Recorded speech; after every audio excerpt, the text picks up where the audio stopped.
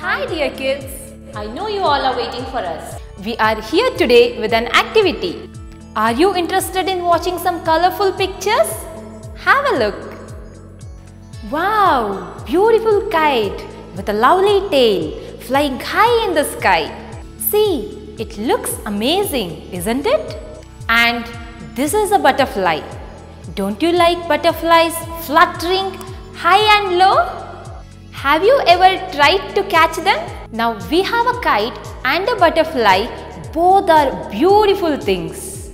Now let's observe them closely. What are the similarities between these two?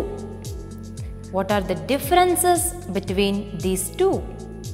You have to think and note down your observation. Check how many of your answers are matching with mine. They both are red in color and both are flying, but are they the same? No, there are some differences. Butterfly has wings, kite doesn't have wings.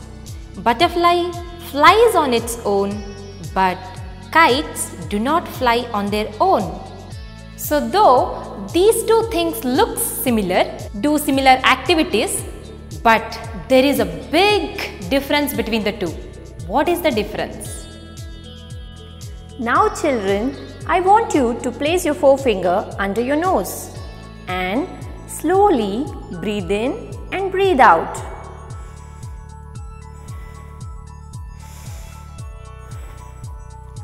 Can you feel the air on your finger?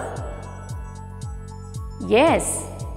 Now children, have a look at this video. It happens when we breathe. Children, put your hands on your stomach and slowly breathe in and breathe out.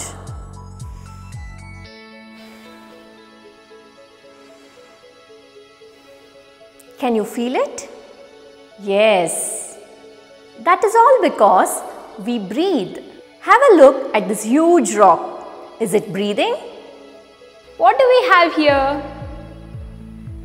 This is one of my favorite frock that I used to wear when I was 6 years old. But it doesn't fit me anymore. Why doesn't it fit me anymore? Has it become smaller? Or have I become big? Yes, that means I have grown. Now let's have a look at this picture. There is a baby and here she is crawling. You also see a little girl just like you. And the same girl grows to a beautiful young woman just like your mama. When she grows, furthermore, she becomes a grandma. Similarly, this is a puppy, a cute little puppy. And see how it grows to become a dog. Children, even you are growing, aren't you? You must have seen your picture when you were a baby. You are not the same as you were. You are growing. What helps your body grow? Think. Look at this chair. It is in my house since many years. My grandpa says it was his favorite chair when he was a small boy. He used to sit on it and write his homework. Even my father used it and now I am using it. We all grew up, but the chair has remained the same.